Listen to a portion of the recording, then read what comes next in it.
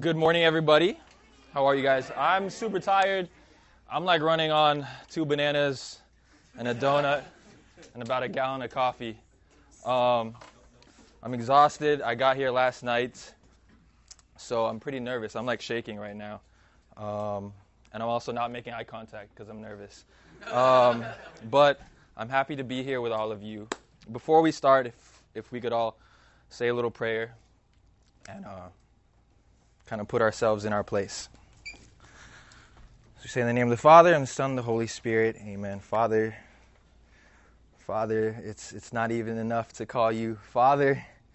It's not enough to call you Lord, to call you Savior, to call you the Rock, but you are. You love us. You love us completely. And when we're nothing, when we're specks of dust, when we're dirt, we're with you, and you are so much more. When we are little, you are much, much more. And you are everything, and you fill us today. And you fill us with love. It's nothing that I can do. It's nothing that I can say. But it's you. And you're here. And I know it, Father, and I know it. I feel you. I can breathe you in. I can breathe you out. And I can see you and I can feel you. And I ask you, Lord, that you fill everyone in this room. Fill us with not just grace and goodness and energy, but with you.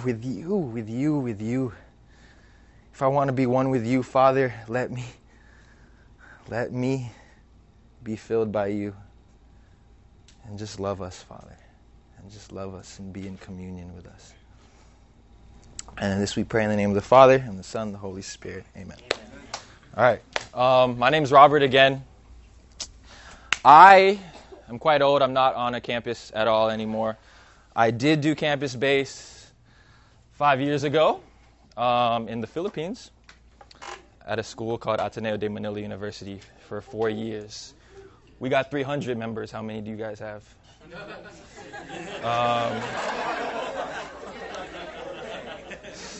Right, we've been around 20 years. It's also Youth for Christ there, so it's a little different. But I did that for 4 years. I ended up staying in a year for fun in the Philippines, working around there, and then I came back to Florida, where I'm from. And just recently, I moved to Baltimore, Maryland. In Baltimore, I work with a nonprofit called the Jesuit Volunteers. So any of you guys are seniors, come find me later on. What we do is we place full-time volunteers to work with marginalized populations all around the country, working with the poor, with the homeless, with refugees, immigrants. And they work. And our volunteers, they work 40 hours a week, 365 days a year. They live together in houses. And they bring Christ to the cities through their service and through their love of all of Christ's children, all of God's children. So that's what I do up in Baltimore, Maryland. I'm lucky to have found a community up there. Represent this whole front panel has been Baltimore. What's up? But yeah, so that's brought me back here. I'm happy to be back in Florida, in Tampa, where I'm really from. This used to be the church I went to when I was a child. So I'm happy to be here. But that's not why we're here, to talk about me. We're here to talk about, I don't know. Josh said the verse earlier. If I can read it again. It's this cool prayer. Jesus is praying to Jesus in the Gospel of John, right? And he says at the very end of this prayer, he says, I made known to them your name, and I will make it known, that the love that which you loved me may be in them, and I in them. And that's the very end of that verse, or this long soliloquy of Jesus. He starts out with a longer prayer. It's a long prayer. The whole chapter, John 17, is this prayer. It's called the prayer of Jesus. He starts out by saying, I pray for them. I do not pray for the world, but for the ones you have given me, because they are yours. And I think we start there, right? We start there. Jesus, before he even says, I want your love, God, to be in them, he's just saying, I pray for them. I pray for them. I pray for them because you gave them to me and they're yours. I don't pray for the world. Isn't that cool? He says, I don't pray for the world. I don't care. I don't care about the world at all. And what is he talking about, right? I think as humans, I think Christ knows this very well too. As humans, we do pray for the world, right? Let's be very honest with ourselves. We want to be recognized. We want to be loved. We want to be famous, Instagram famous. We want to be a guitar player, a rock star. That's Pat Cornell, the rock star. We want all these things, and we pray for them a lot, and that's very normal, right? But here's Christ saying, I don't pray for the world. I'm not praying for riches. I'm not praying for success or fame. I'm praying for them. I'm praying for all of you guys. And I've been there, right? I've been at that point where I prayed for the world. I wanted to, my lifelong dream, ever since joining this ministry, is leading a worship at conference. I remember the first time I went to conference and I was like, man, I want to do that so bad. I want to, and I've never done it. And I think that's a sign from God saying, why do you even care? Who cares? Who cares who's leading Praise Fest? Right? Why are you praying for that? And yet I still pray for it. They said, I remember Pat asking me, do you want to be on service team? And I was like, oh God, this is it. And it didn't happen. And thank God it didn't, because I'd have the biggest head in the world. And yet here I am still praying for those things, praying for the success, praying I do well, and all these things. And it falls short, right? Here I am just filling up my prayers, asking for these things, asking for the grace of God and all these good things, but they fall short. The world ultimately falls short.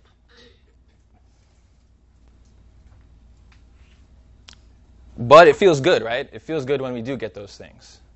I remember when I was in college, I went to the Philippines. I was an American in the Philippines, so if any of y'all know what that feels like, it feels great. Your passport's blue? And it feels good. It's a really, like it fills you up, right? I played basketball over there. I was active in, the residence hall. I was active in YFC, SFC, whatever. And I had a great life, right? I had a girlfriend that I loved. She loved me. All these things. And I remember I posted a profile picture once, and some girl commented, and she said, well, look at you, buff guy who wears glasses, who loves Jesus, and plays guitar and plays basketball. And I was like, that's awesome. And then, all these people liked the comment, because that's when liking comments was possible. And I remember getting that, and I was like, man, this feels great. This feels great. This is exactly what I want. I'm doing all the right things, right? I'm doing all the right things. I'm coming to worship. I'm playing guitar. I'm taking care of my body, and I'm doing well in school, all these things. I was doing great, all the right things. Yet here's Christ saying, I don't pray for the world. I could care less. I could care less. All that's nothing, right?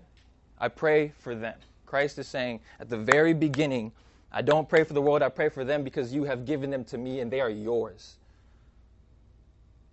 Not these riches, not anything before me, but for them because they are yours, right? And that alone tells us, okay, this is who you are. You're not a guitar player. You're not a basketball player. You're not a straight A student. None of us are, probably. You're not a YFC or SFC leader. You're not a campus-based chapter head. I'm sure all of you guys hold positions. That's why you're here, right? Because you guys are leaders. You guys are leaders. It feels good, right? But you're not that. God says they are yours. He's not saying, I pray for them because they are leaders. I pray for them because they are good people. I pray for them because they can play guitar and they can sing songs and they can give talks. I pray for them because they are yours. He could care less about how many talks you've given, how many camps you've led, how many CLPs you've done. All he's saying is that they're yours. And that's it. And he gives it freely, right? He gives it so freely.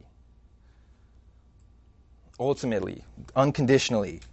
And I don't even know what that looks like because I'm human and I can't even fathom what unconditional looks like, right? Because I'll give of myself. I'll give my whole self. I'm tired right now. I'm exhausted. I've said yes to a lot of things, and it's wearing me down. And I feel like, I'm loving my people. I'm loving this ministry, It's awesome. And I can give, and I can give, and I can give. But imagine God doing the same exact thing. And I think that's what love is, right? Think about it. When I had a girlfriend, she gave a lot to me, and I gave a lot to her, right? I gave her time, I gave her gifts, food, whatever. She gave me time, gifts, food, whatever. And then you kind of assume that identity, right? They would see my girlfriend and be like, oh, you're Rob's girlfriend. You give a lot of things to him, so you're Rob's girlfriend. Or I gave a lot of things to my girlfriend, so you're like, oh, that's your, Jennifer's boyfriend, The names have been changed for, that feels good, right? You're like, yeah, you know what? I am her boyfriend, and I love her, I'm giving her everything. And imagine if that feels good, if that's us humans giving love and giving ourselves. Imagine God giving himself to you, giving everything to you. Literally everything. This whole world. I was looking at these things during worship, these little dots, and I was like, man, he gave me that. He's giving me all of this, right? I mean, it sounds funny, but he's giving you all of this. And yet, how many of you are looking around and being, oh, you're God's child. Oh, you're God's daughter. Or you're God's son. I see that, because God gives you everything. How many of you are saying that? None of us. What we look at is, oh, you're Ronnie's girlfriend, or whatever. Or even this. Oh, you're Gainesville's chapter head. You give everything to Gainesville. You give everything to Connecticut. You must be Connecticut's area head. But what God is saying is, I'm giving you everything. I'm giving you everything. Oh. Even time.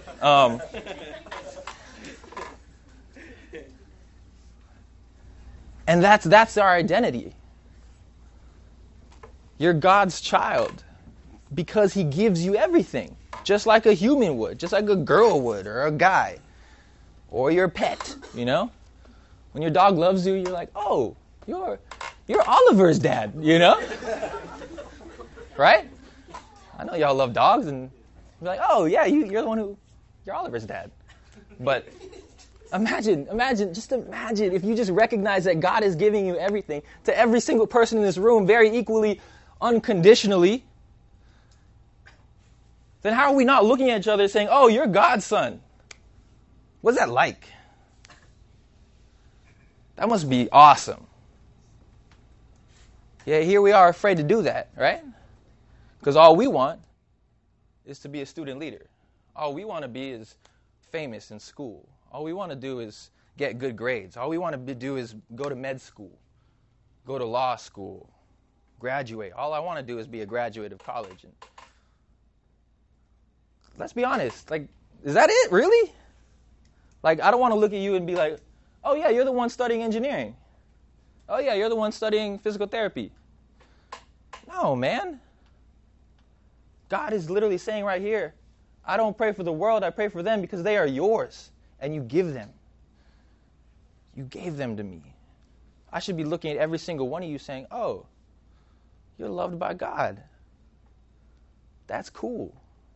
I don't care what you study. I don't care how many chords you can play or how many notes you can hit or how many shots you can hit on a court. All I care about is that you're loved by God, right? I don't care how many worship songs you've sang. All I care about is that God says, they're yours, Father. They're yours. That's what we got to pray for. And that's where we start, right? That's where our prayer starts. Not for the world, but for them, for you. To know, to recognize that I'm God's child.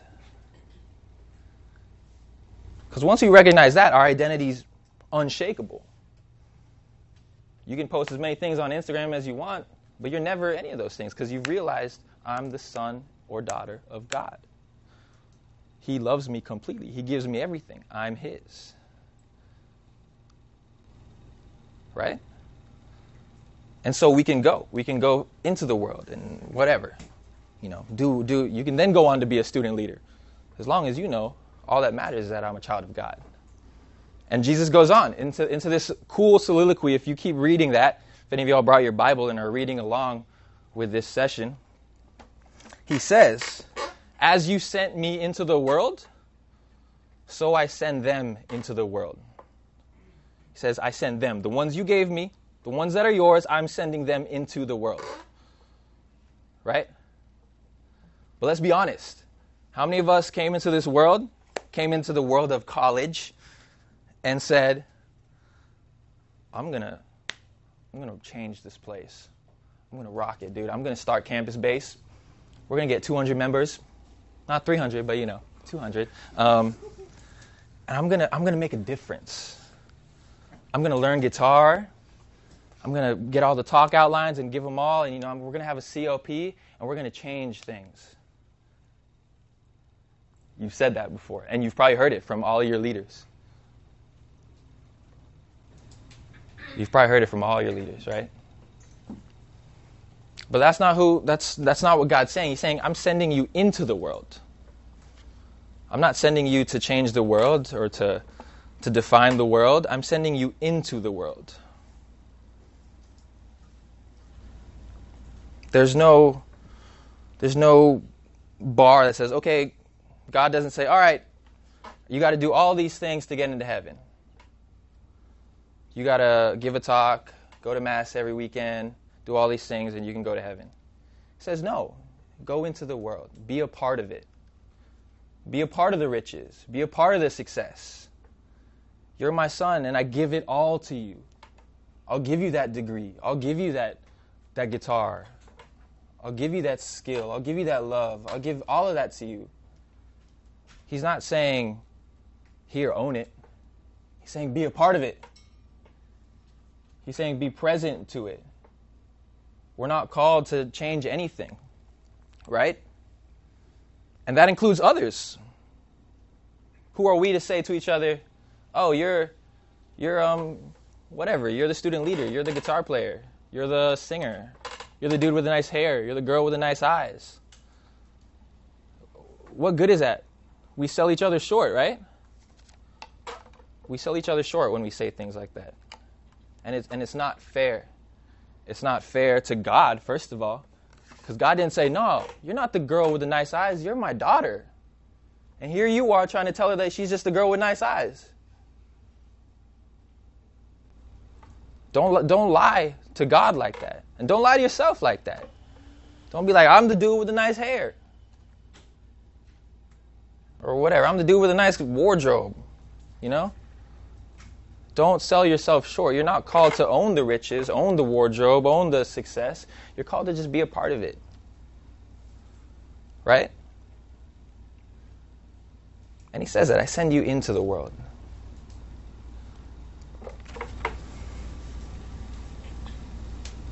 A lot of times we look at saints as our examples, right? And we say, well, look at them. They changed the world. They did good things, right? They made a difference. I want to be like that. But that's not what made them saints. They're not saints because they made a difference in the world, which they did, but that's irrelevant. God didn't say, okay, you can come with me because you did good.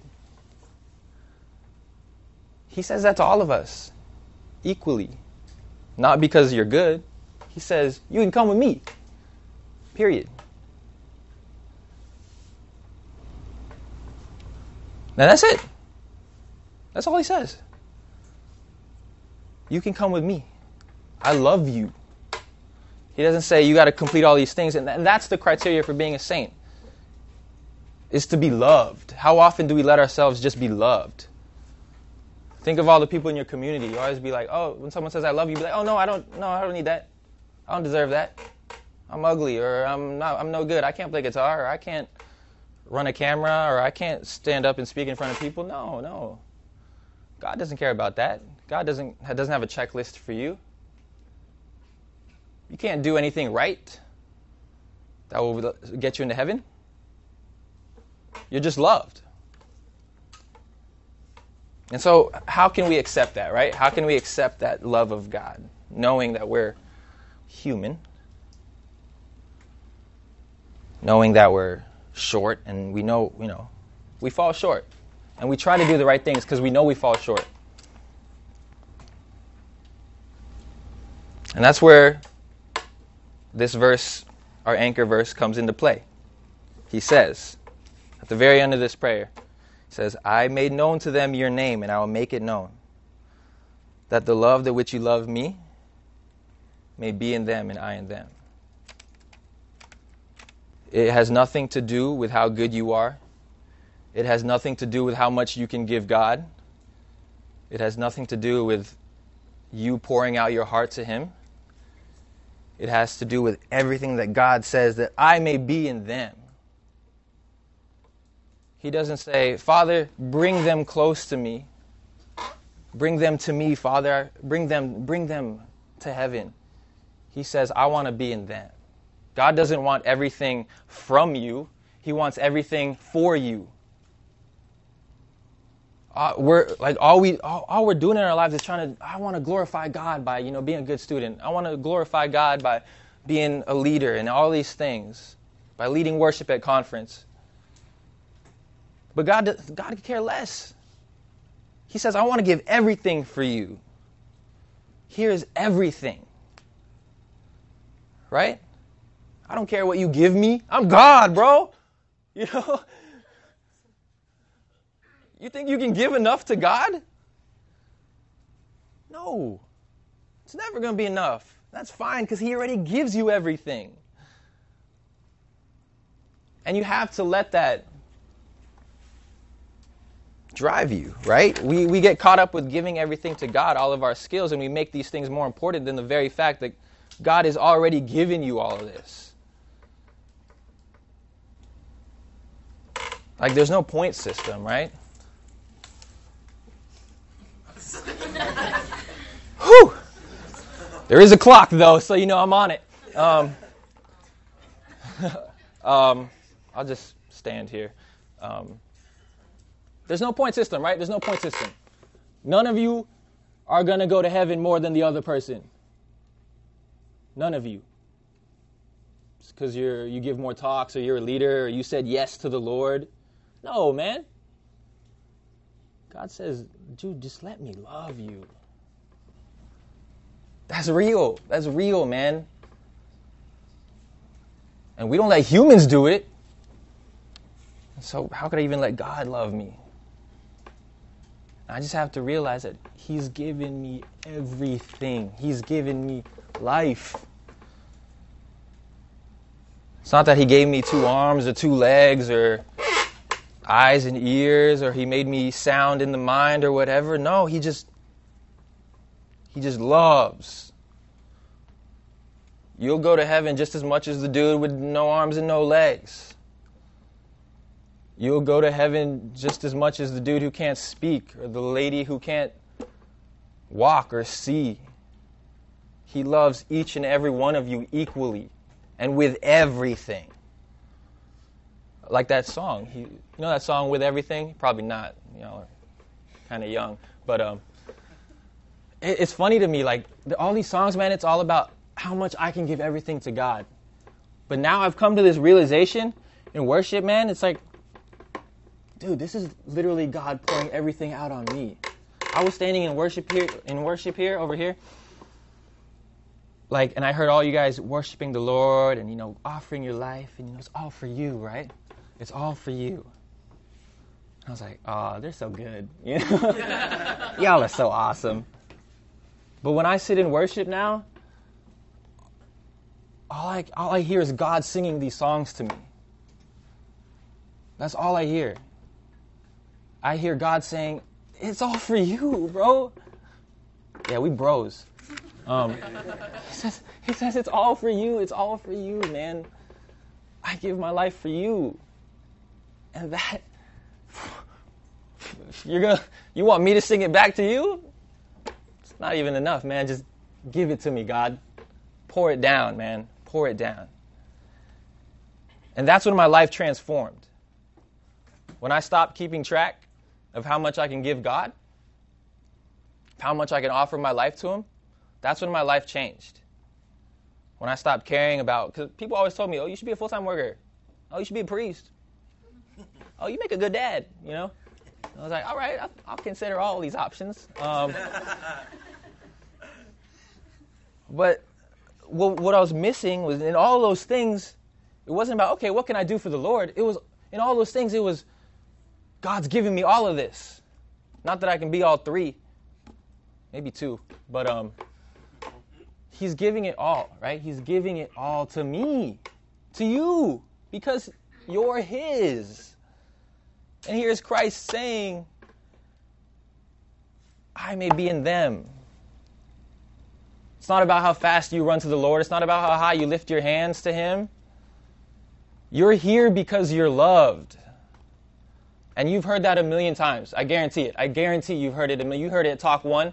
You've heard it at Talk 1 at COP. You heard it at Talk 1 at youth camp if you joined in the youth camp. You heard it from your parents. You're here because you're loved. You're here because God brought you here. But I'm telling you right now, how often do you realize that? How often do you come to these things and be like, oh, I'm coming here because I want to be good. I want to be a good SFC member. I want to do the right thing. I want to do the right thing for you, Lord. We use that excuse.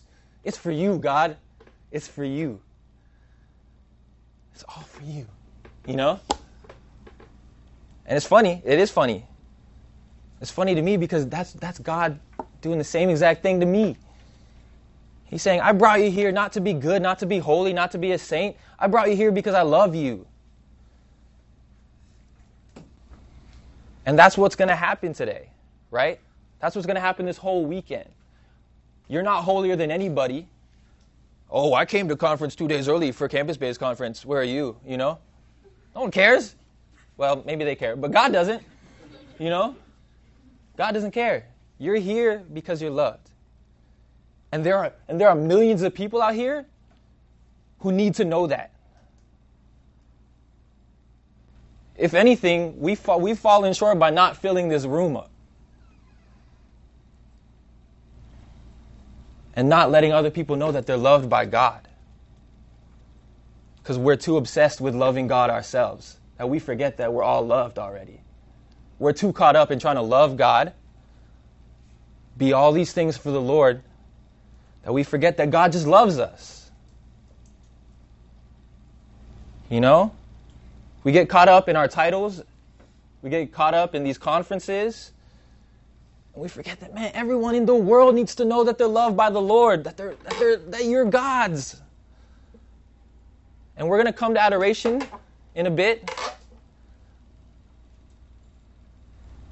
And I know in adoration we like to be the ones to be like, Lord, I'm right in front of you. I see you, and here's everything. Here's my life. I'm going to get on my knees. I'm going to put my forehead on the ground and love you, Father. Right? Don't even lie. Everyone's done it. Right? Y'all laughing. Like, oh, yeah, that's me. I do that. But that's what we're going to do.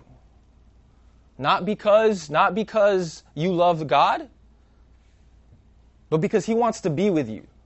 He put Himself in the flesh and blood of His Son, Jesus Christ, inside bread, so that he could be with you. Not so that you could be with him. Not to make you holy, but because he's good. The Lord is all of that. And he wants to be with you. So when we come to adoration, I want it to be for you guys, not this offering of your life, not this offering of who you are and what you've done for the Lord, but just be loved. And I know that's difficult. I don't even know what that looks like. But I know what love feels like. And I just want to be loved. And I know that he loves me. And I challenge you to be that monstrance. There are 30 people missing from this conference right now. And they're not going to be able to come before Christ and see the love that he's pouring down in the way you're about to see it. So it's your job for the next 4 days to be a monstrance. Because Christ says, I am with you. I am in them. You're not with me. I am in them. And for the next 4 days, that has to be your identity. So we're going to come before Christ and let him be in us. We're not going to be in him. We're not going to be one with you, Lord. Lord, you're going to be with me. You're going to be in me, and I'm going to let everyone know that you're also with them. I'm going to let everyone else know that Christ, you, are in them. Because that's what he's saying in our very verse right here, if you have not bought into it yet. Does that sound all right? And I know it's difficult.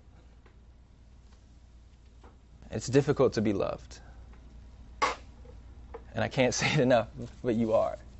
You are loved, man. And I mean that sincerely. And so, I'd like to end with a prayer, and just the way we start. But when we pray today, and you close your eyes, I want you to not pray because you love the Lord. Let's pray because God loves us. There's nothing that we can do, there's nothing that we can say that makes us better, that makes us holier, that makes us more loving, because God loves all of us. And I pray not because I'm good and I want to be good. I just pray because, God, you love me. And that's where we're going to be before him in the flesh. So we start in the name of the Father, and the Son, and the Holy Spirit. Amen. Father, I fall short. I'm human. I'm nothing. But you, Father, you love me, and you're in me, and you're in all of us. Whether you're at conference or not, whether I'm here or at home, Father, you're in me. From the moment I enter the world, even before I enter the world, you were in me. Whether or not, Father, I attend a conference, whether or not I pray to you, Father, whether or not I kneel before you, you're in me. And I'm your child. And you love me completely. Even, Father, when I eat from the pig's feed, and I squander everything, you're running towards me. And Father, I want to let that happen. Not because I'm good, not because I'm holy, not because I'm here, but because you are. Because you love. And I pray, Father, that everyone, whether they're here or not, whether they're on their way or never coming, know that you're with me and know that you're with them. You are with all of us. And I say thank you. And I say thank you, Father.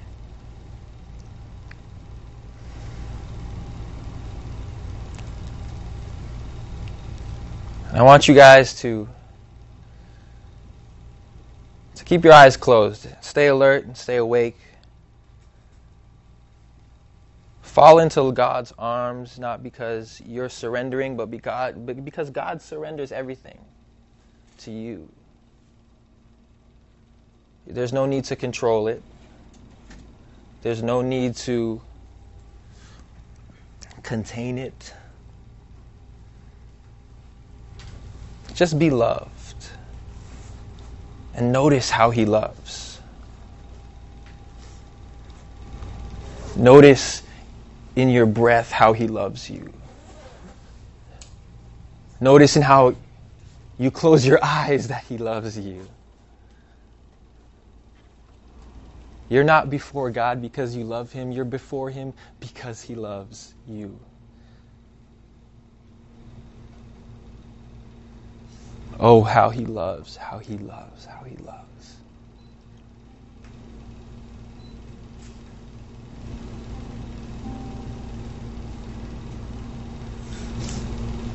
And if there's a message today from God,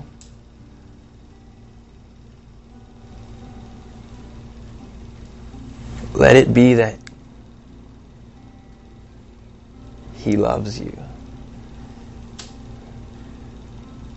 You're going to leave this conference and everyone's going to be like, wow, you're so good. You must really love the Lord. And I hear that a lot.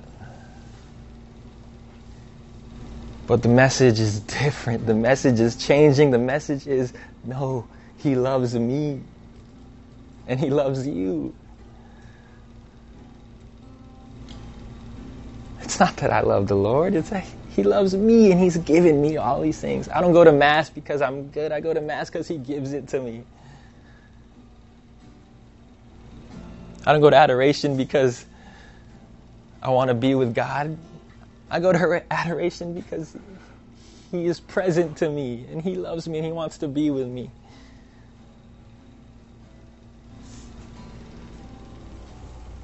So just listen to this song